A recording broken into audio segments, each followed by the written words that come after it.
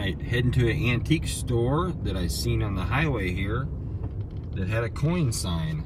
I'll show you guys what the coin sign says. Free coin appraisal, booth 156, ask for Jim.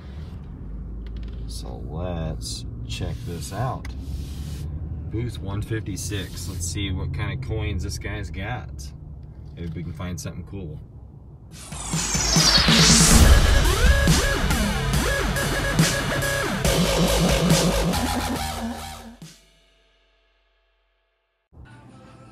All right, some old stuff there. No coins. Some old hats. Pretty big store here. All right, still looking for coins. No. Nope. Nope. Nope. Some yard sale stuff, in my opinion. Oh. Silver plated. Nope. Shot glasses. Come on. Show me the good stuff. Here we go. Here's some coins. Here's Jim's booth. $3 each, silver dimes. Some more coins down there. Got some V-nickels right there, $2 each. Steel pennies, 45 cents each. Buffalo nickels, no date, 35 cents. Buffalo nickels with date, $1.35. And Jim is not here, so some coin supplies, some flips, some tubes. If you always do what you always done, you will always get what you always got. Red books just in.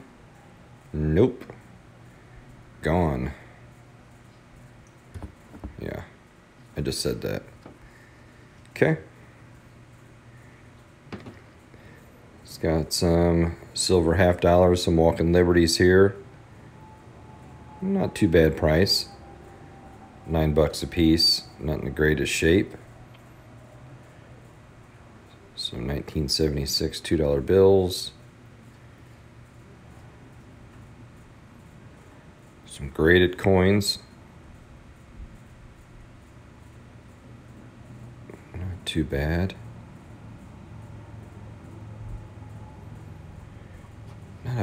Not a super big selection, but you know, for an antique shop, this isn't bad at all. Still kind of cool.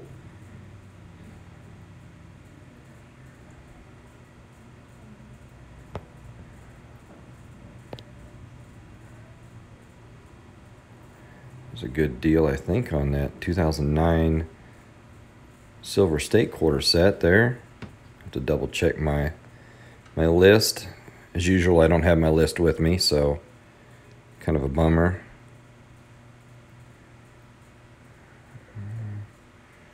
I do need some quarter flips and some nickel flips, actually. $2 for 50 of them. That's not a bad deal. Some old cans. It's kind of neat if you're into that kind of thing. Hoping to find some kind of coins. There's a silver set, plated, 6 pieces for $50. That wasn't too great of a deal, I don't believe. Go downstairs here. That's kind of a pretty cool countertop. Kind of like something off Little House on the Prairie.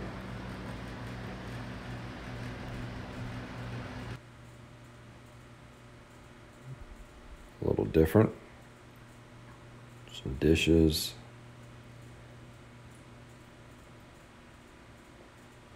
Still looking for coins. Check this out. Antique printing press. Prints on silk for clothing. $1,500 bucks, but it's still cool looking. Kind of vintage. A printing press. A big old wheel and belt there. That's pretty sweet. I don't know what you'd do with it. What in the world is this? This is excellent old yellow pointed swing churn. Davis swing churn. Patent date September 9th, 1879. $575. What's in here? Is it like a swinging butter churn, or what kind of churn is it? Still kind of cool looking. Be a neat conversation piece.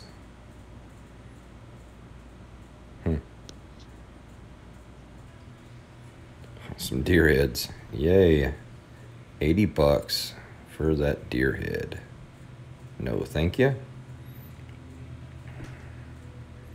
$175 with gun rack. Nice. It actually holds the murder weapon for you. Pretty cool, I guess. Not really. Alright, if you want to see more of these videos, let me know in the comment section down below. If you haven't subscribed already, please do that and hit that like button.